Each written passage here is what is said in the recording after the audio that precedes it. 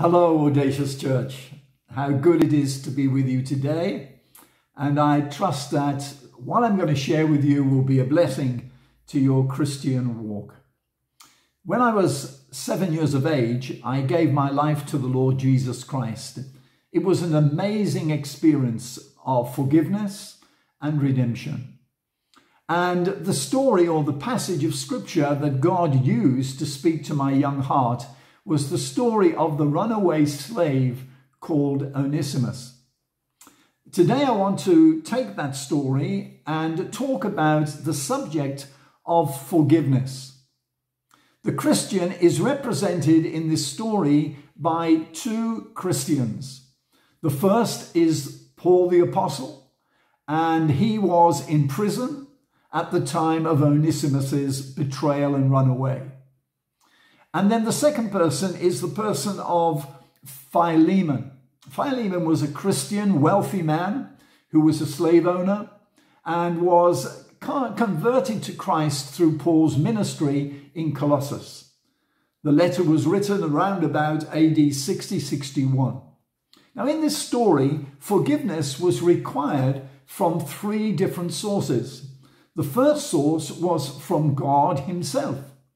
We are not too sure of Onesimus's contact with Paul and how this happened, but what we do know is this: in that contact, Paul led Onesimus to the Lord Jesus Christ. Our first port of call, of course, in seeking forgiveness is always the vertical one. Transgression is first and foremost against God. And on this occasion, how we thank God that in this restricted imprisonment environment in Rome, God's forgiveness was never in doubt and was freely available. The second place forgiveness was required was in this great statesman of the church, Paul the Apostle. Now you might ask the question, why does Paul have to forgive Onesimus? Now I would suggest two reasons for that. One, because if God can forgive him, then we should forgive him. And in the case of Paul, there was an obligation there on his Christian life. But also too, because Paul's friend Philemon had been wronged and disrespected. None of us like our friends to be wronged. And if they are wronged, then very often we are the people that come to their side and take their position in life. And this anger and unwillingness to forgive could have been in the heart of Philemon, we don't know. And so Paul could easily have fallen into the trap of not forgiving him. But he did. The third person, of course, is Philemon himself, the man betrayed and wronged. He had every ground to bring Onesimus to justice and punishment and his wrong behavior. Now, if we stop and think for a moment about what is at stake here, there are enormous issues.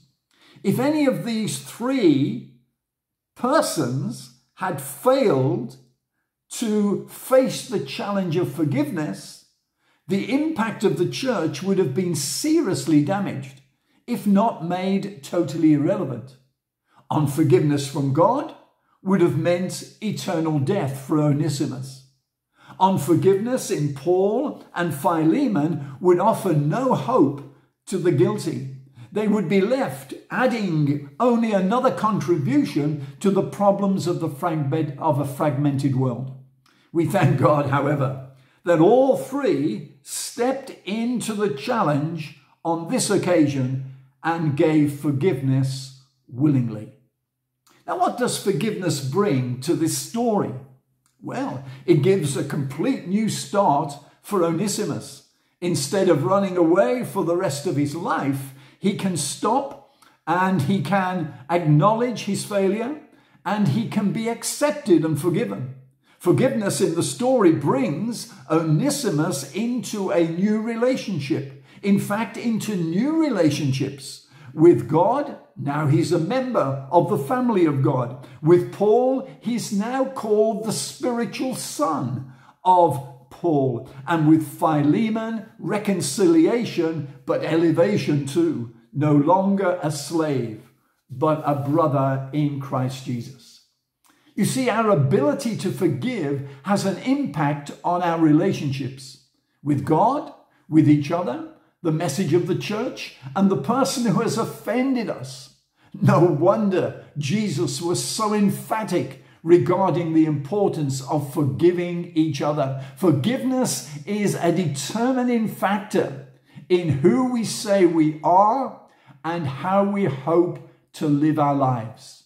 When we fail to forgive, bitterness takes root in our hearts and chokes the very vitality out of us. When Paul writes to Philemon, he does not begin with this request to forgive Onesimus. Quite the opposite. He begins with penning appreciation for the relationship that he has with Philemon. Now, this is very important. So Paul is coming and he is going to make a plea on the back of their relationship and their Christian standing. And he says these words in verses 4 to 7, I always thank God as I remember you in my prayers, because I hear about your faith in the Lord Jesus Christ and your love for all the saints. I pray that you may be active in sharing your faith so that you will have a full understanding of every good thing we have in Christ. Your love has given me great joy and encouragement because you, brother, have refreshed the hearts of the saints. Now, this is so important to grasp hold of this morning. We must never undervalue the importance of our relationship with each other. It is out of this deep respect for each other and this unity of love that we can work together to accomplish things that if left on our own, we would miserably fail in. Paul, who is often viewed by some as being quite a hard man, is seen in a completely different light in this journey of Onesimus's reconciliation. In Paul's big request, you know, the appeal on the basis of love, the great ask from the old Christian, the cry from his prison chains, we see this humble man who is not imposing his position as an apostle, but rather appealing to the Christian nature that he knows Philemon has. And in verse 12 to 22, he says words like this, I would like to keep Onesimus with me, but I am sending him to you. I don't want to do anything without your consent. If you consider me a partner, if he owes you anything, I will repay it. He's saying, go the extra mile, by the way. And by the way, prepare a room for me because I'm still your friend and I'm coming to stay with you, I hope. So what is all of this saying? It is highlighting the fact that Paul and Philemon are partners. And what we do together should come out of our united understanding of what God would want us to do. In this case, forgive and reinstate the offender. Paul's letter to Philemon represents in full color the beautiful and majestic transition from slavery to kingship that comes because of Christian love and forgiveness being shown. In sending Onesimus back to Philemon, Paul was saying, forgiveness cannot be ignored. It is not an option. It is a necessity if you are a Christian. So what do we learn from this area of forgiveness today? Paul gives us the answer at the beginning of this letter in verse 3. He says these words, grace to you.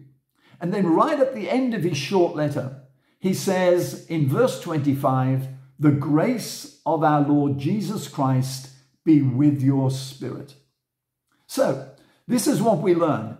To learn to forgive when you focus on grace. This letter has a challenging, meaty filling, but it is wrapped around in grace. The word grace in biblical parlance can, like forgiveness or repentance or regeneration, salvation, means something as broad as describing the whole of God's favor towards us. Or it can be as narrow as describing one segment of that activity. An accurate common definition describes grace as the unmerited favor of God towards man. In other words, we must never presuppose that we are better than someone else, or that we deserve something from God that others don't. We all stand on the same ground. None of us are exempt from doing wrong. None of us deserve favor. We all need forgiveness. But forgiveness is only possible through grace, as Paul says. Received grace brings peace, reconciliation, and a preferred future. Today you might have forgiveness in your heart. Your reply might be to me, but Paul, you don't know what they did to me. Or you might say, you don't know what they said to me and how much it hurt. No, I don't. But this I do know, unforgiveness will enslave you and damage your relationship with everyone you share your unforgiveness with. And so, step back a moment and try and imagine what the outcome of this letter was like for Onesimus. He had done wrong, ran away, left his employment as a sinner. But now he's returning. He's returning with a hope. He's got a letter in his hand.